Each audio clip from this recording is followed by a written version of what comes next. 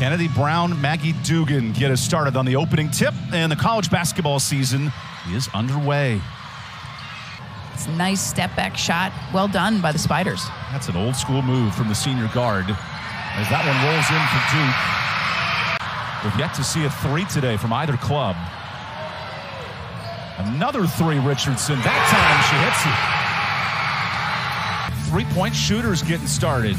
Not one, but two in this first quarter. She keeps running, and a block by Brown. That's her second.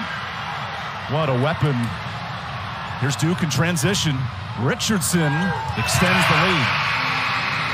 How about the transition play from the Blue Devils so far? Towson goes under, going into a high-low look.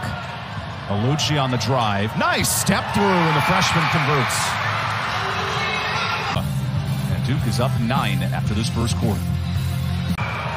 Kids in the stands love it. We've got a bunch of middle school, elementary school kids here today to see the Blue Devils play, and there's a nice take by Grace Towson. Nice drive, Richardson. Little fade away, and a tough look goes down. Wow, she has really stepped up her game this season. 5 for 19 right now. They had a lot of wide open looks to start this second half. 26%. Whoa, look at that nifty finish.